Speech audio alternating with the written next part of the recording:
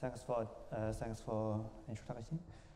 My talk is about some new insight on the AES like SPN ciphers. So first I will give some introduction and then give some preliminaries, and then I'll give some zero correlation linear cryptanalysis of the AES like SPN ciphers, and then I'll give some applications of the application to hash function and to the AES, and finally I give a conclusion. Block ciphers are among the most important primitives in constructing cryptographic schemes such as authentication schemes and hash functions. And among the most famous block ciphers, the advanced encryption standard is currently the most interesting candidate to build different schemes, such as these schemes in the ongoing Caesar competitions. Some of them use the AES round function directly, and the others maybe use some AES like SPN ciphers. Although the security of these schemes does not completely depend on the underlying primitives, we believe that the security of the round-reduced AES could give some new insight to both the design and cryptanalysis of the authentication encryption algorithms. Basically, there are two settings in cryptanalysis, one of which is the distinguishing attack, and the other is the key recovery attack. And for distinguishing attacks, the distinguishing properties refers to those properties of a cipher that a random permutation do not have. And for key recovery attack, the aim of this attack is to recover some round keys of a cipher. Usually, the attack is applied once some distinguisher property of reduced round block cipher has been found. For example, in differential cryptanalysis, we first find some differential characteristics with high probability, but for a random permutation, these characteristics may not exist. And let's see some details of the SPN like ciphers, AES like SPN ciphers. In the design of these ciphers, one usually uses the MDS matrix whose elements are restricted to low Hamming weight in order to reduce the workload of the multiplication over finite field. And not only the MDS matrix are always circulant, but also there are identical elements in each row. For example, in AES, the first row of the MDS matrix is 2, 3, 1, 1. And I'll give a little summary of the known distinguishers for the AES. Although there exists some 5 round distinguishers for AES 192 and AES 256, the known distinguisher for all versions of the AES only covers at most 4 rounds. For example, the impossible differential of AES only covers 4 rounds, and also the integral distinguisher. These distinguishers hold not only in the chosen plaintext mode, but also in the chosen cipher setting. And this is basically because most of the distinguishers are based on the fact that the mixed column is an MDS matrix. So since the inverse of an MDX matrix is also an MDX matrix, so this property holds on both directions. So this is the definition of Hamming weight and the correlation of Boolean function and the vectorial functions. So we will use this notation to denote a circulant matrix. And for the AES-like ciphers, we always have we also know the run function is composed of 4 parts. The first part is add run keys and then subbyte. If the diffusion layer is made up of shift rows and mixed columns, then we say the SPN cipher is an AES-like cipher. For the AES, the shift row equals to 0, 1, 2, 3. This means the first row is we keep the first row and the second row left rotated by 1 byte. And the mixed column is a circular matrix. And in group 2, 2016, we have proved that the longest impossible differential of the AES is 4 if we do not exploit the detail of the S-box. So if we want to construct longer impossible differential or zero correlations, we should exploit the detail of the S-box. And also, we should explore the detail of the MDX matrix. So this here we give an example of the knowing for round impossible or zero correlation linear hull of the AES. Since in the M3, the input to M3 has 3 non-zero elements and the output has only one. So the sum of this is 4, which is contradict with the fact that the branch number of the MDX matrix is 5. So if the input mask is like this and the output is only 1, so this the correlation of this mask should be 0. To enhance the performance of a cipher, designers usually use identical S-box. For example, in AES, the 16 S-boxes in one round are the same. And a diffusion layer whose elements often have relatively low Hamming weight, which not necessarily but often cause some weakness as shown in the following. First, we will recall a fact that if the input mask to a linear function is A and the output mask of a linear function is B, then if the correlation is non-zero, then A and B should satisfy that B equals to the transpose of L minus 1 times A.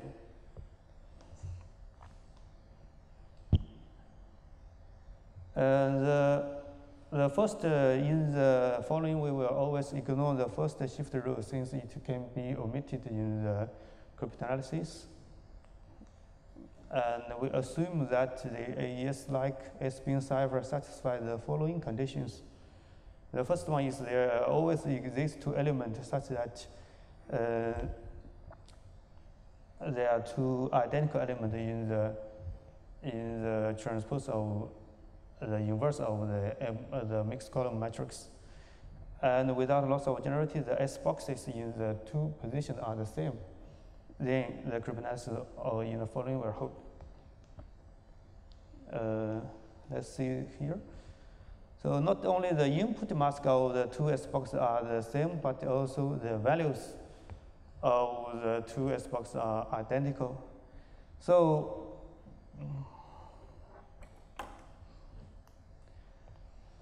if the input mask to these 2 positions are the same and the output mask should be, the Hamming weight of the output mask should be 3 or 4. And in most cases, it is always 4. So to make it be 3, see here, if the input mask is AA00, and we already have these 2 elements at D, so this element should be 0. To make this hold, we need the condition that the input mask are the same and also the value to the 2 S boxes are the same. So in this case, the input mask of this form the output of then the output mask should be of this form, and then like as we aware as I has already explained before, and this is a 4-round zero correlation linear Hall. So in this case, if the input is of this form, then an output or the only one active aspect in the output, then this correlation should be 0.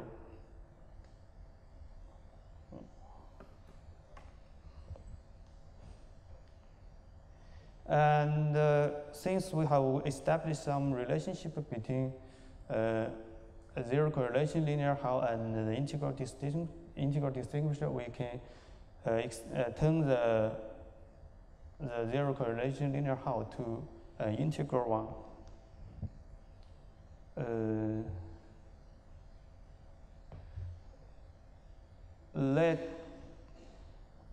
For AES like SPN cipher, if the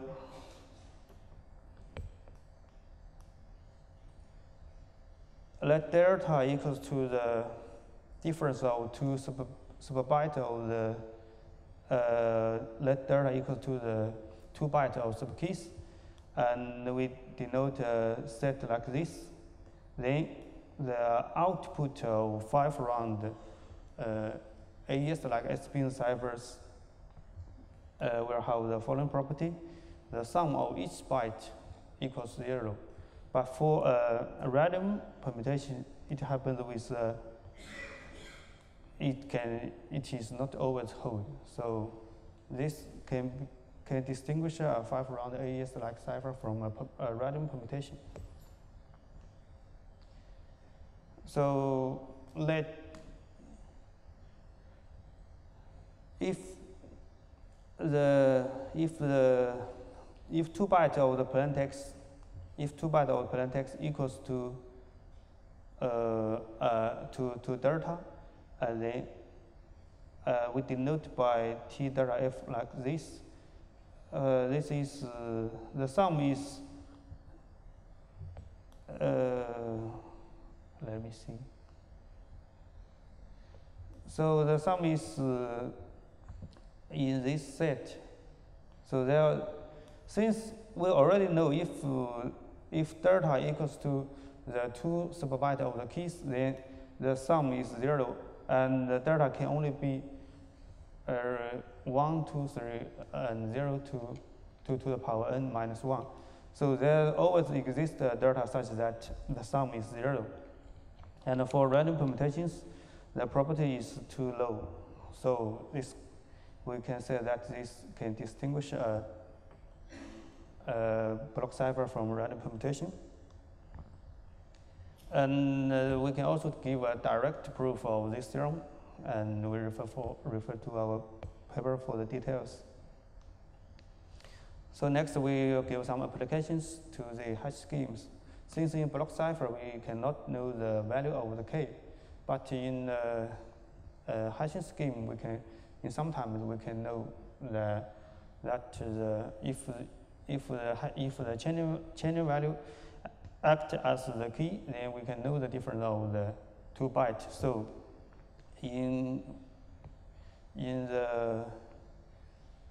if we consider a hash scheme, we cannot to guess the value of the difference of the 2 subkeys. So in the hash scheme, the value is we can always know this value. So if the plaintext, the difference of the 2 bytes of the plaintext equals to this value, then we can determine that the sum of the output can always be 0.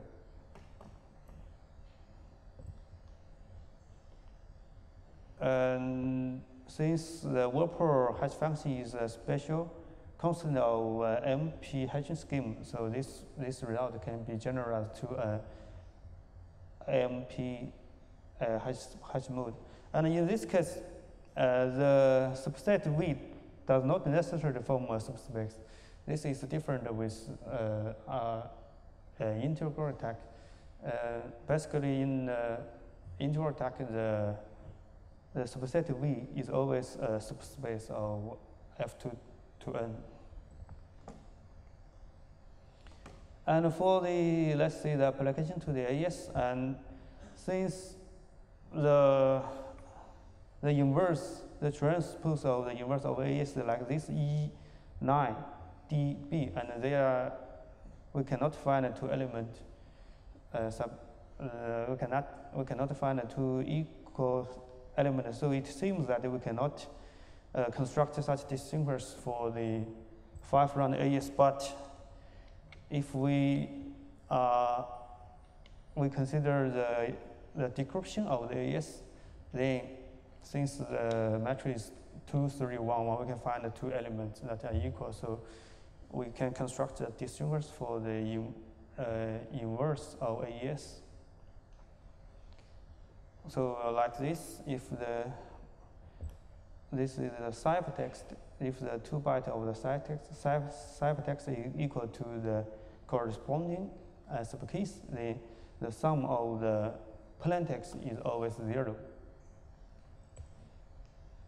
Just like this. But for random permutation, it happens with the probability 2 minus 120.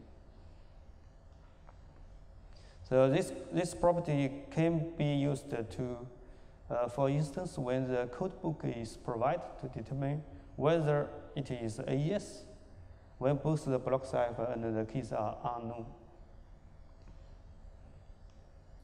Since the AES adopts a circulant MDS matrix, we can get many other different variants of this property by dividing the whole set into different subsets. So let's see the conclusion. Distinguishers of the AES like SPN structures are covered extensively in this paper. And with all these results are based on the 2 observations. The first one is there are 2 identical elements in the row of the transpose of the inverse of the matrix.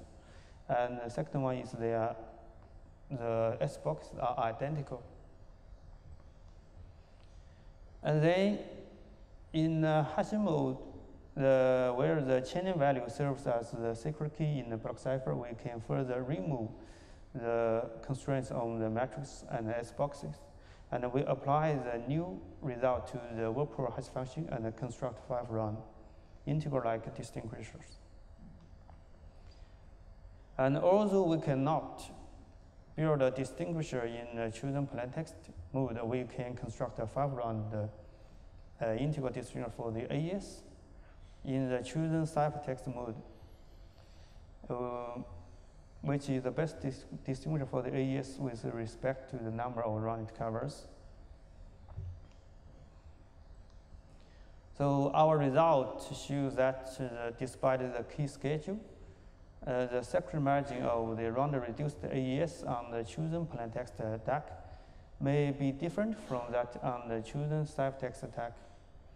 And we also try to apply a key recovery attack using the new distinguisher. And if we can ignore the complexity of doing the partial sum, then we can attack 7 round. But in this case, the complexity of doing the partial sum is too high, and someone may think that it cannot be ignored. So someone may regard it as correct, or someone may think it's wrong. So we did not add this route to the paper.